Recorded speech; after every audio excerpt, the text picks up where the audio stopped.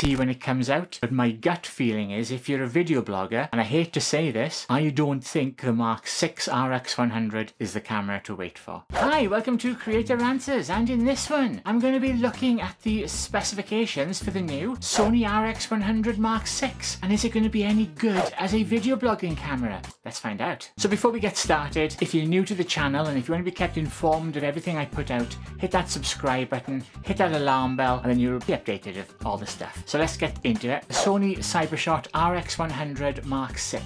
Now, for those of you who know, the Sony RX100 range of cameras has been a favourite choice of video bloggers pretty much since they came out. Here's one. This is a Mark III. I've got a Mark III and a Mark V. I've had a Mark II as well. These are terrific little cameras. They're compact. You've got a terrific flip screen. You've got a really wide lens on them. They fit in your pocket. Handy little camera mount at the bottom. They're terrific. They shoot in 4K. So the RX100 is a really good little video blogger's camera, but it does have some flaws.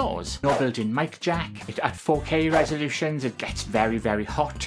It can't record for a particularly long length of time, but the image quality is stellar. It's absolutely top-notch. In fact, I would argue that pound for pound, in 1080, there, my pocket little RX100 does better 1080 recording than the A6500, and that's a significantly bigger investment, you know? So I'm a big fan of the RX100. It's a great grab-and-go pocket camera. Sony have just launched the brand new Mark VI version. Is it worth waiting for? Is it the one to have if you're a video blogger? Well, let's go over the specs. So first of all, you've got a brand new lens, a 24mm to 200mm lens. That is a serious amount of zoom. That is a long, long lens. So that's a good lens if you want to get at stuff that's far away. Very, very good. And 24mm means it's still nice and wide. So you've got a good range of wide angle to zoom, makes it a very, very versatile camera. Fantastic, right? A brand new upgraded Bion ZX image processor with a front-end LSI, so we should have even better image quality, especially when it comes to the autofocus features. Superior eye tracking, faster autofocus, all the stuff that Sony are making themselves well known for. That's a big benefit for, well, everyone, stills photographers and video photographers. Also, it's got an enhanced buffer. It also means that you can capture a lot more stills in the buffer now because you have an enhanced buffer. Even though the 24 frames per second remains unchanged from the Mark V, the previous model, the new Mark VI can shoot up to 233 images. That's pretty impressive, compared to only 150 in the Mark V. So that's a lot of continuous shots. You now have full width oversampled 4K video, which is actually downsampled from 5K. 4K video is going to be better than ever in the RX100 Mark VI.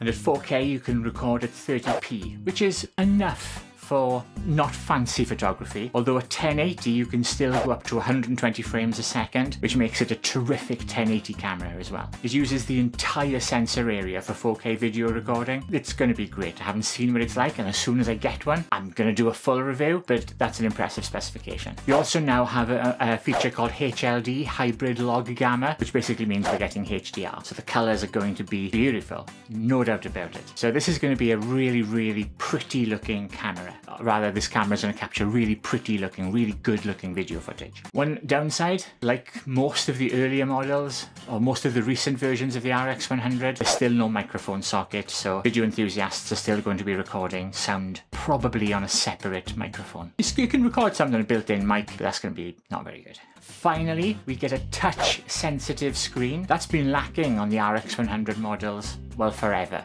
And it's something that its competition from Canon and Panasonic has been able to boast about. Well, now the Sony RX100 is a full touch screen as well. About time too. It's been, you know, infuriating. In fact, a number of times I've used my Canon just because that touch screen is so useful, especially when you just tap stuff on the go for tap focusing. Well, now the Sony has that. Also, the range of motion in that tilting screen has been enhanced, so it can now go to 90 degrees down, which is going to be very nice for selfies. Finally, we get a brand new menu system. Now, I'm okay with this. I'll be honest, a lot of people didn't like the RX100's menus because they were a little bit confusing, and especially if you're used to some of the newer Sony menus, which are also kind of confusing but different. It seems as if the new menu system, from what I've seen on the release, is going to be more in line with the newer range of Sony cameras, so that's going to be useful for people who've got other Sony cameras and want to keep everything consistent. There's also a new improved electronic viewfinder. Now, I'm not quite sure what this is going to do. I already already loved the EVF in the previous models, so I don't know what the new viewfinder is going to do, but I think it means that the optics no longer have to be popped out for use, which you had to do before, which was really frustrating. I don't think that's needed anymore. I'll show you what I mean. So in the previous model, when you wanted to bring up the viewfinder, that pops out.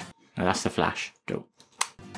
It pops up, but you then had to pull out the optics at the back for it to activate. A little bit fiddly, and from what I understand, you no longer have to pull out the optics from the viewfinder, so that'll be quite cool. So then, surely this means the new Mark 6 is the best RX100 in every way, right? What's not to want? Well, actually, it's got a big problem. If you go right back to that brand new 24mm 200 lens, there's a big problem with it. Now on this model, the M3, and on I think all the others, my M5 is the same, it has an f-stop of 1.8. That means it's a very fast shutter. For video blogging, I can set this to aperture priority mode. Now don't worry too much if you don't understand what that means. I'm going to be doing videos on specifically this sort of terminology, but basically what it means is this little pocket camera can give me fantastic blown out soft backgrounds. It's called bokeh. Now the new one has a much slower lens, so you get a lot of zoom, so you can see things far away, but the fastest it gets to now is f2.8. That is a lot slower than the lens in this. I haven't seen any images using blurred backgrounds on the new RX100 yet. I'm looking for them right now, but I'm going to bet money that it's going to be much harder to do that beautiful portrait shot that you want, which is very popular with video bloggers. I mean, you can see right here my background is quite soft. I don't think this is going to be possible with the RX100 Mark 6. That's going to be a problem for a lot of people, I'll be honest. I don't give a monkey's about a 200mm zoom. It's occasionally nice to have, but I'm much more interested in doing this close-up photography and videography. So the new RX100 is possibly a small step backwards in that regard. Now if you think that sounds crazy, and I guess it does, also consider this. Sony have never really considered the Mark 1 and the Mark 2 and the Mark 3 up to the Mark 6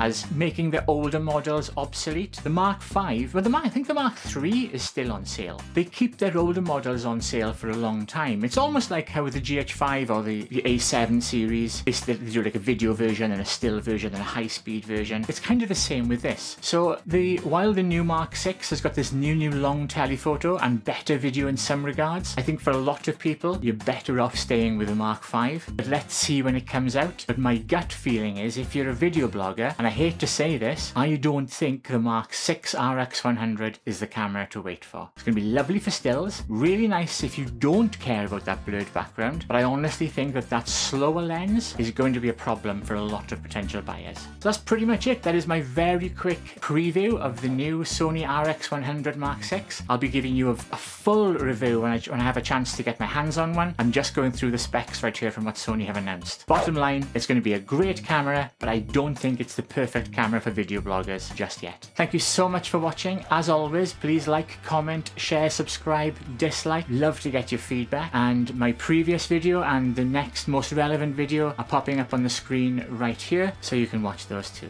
Thank you so much, and I shall see you in the very next show. Bye!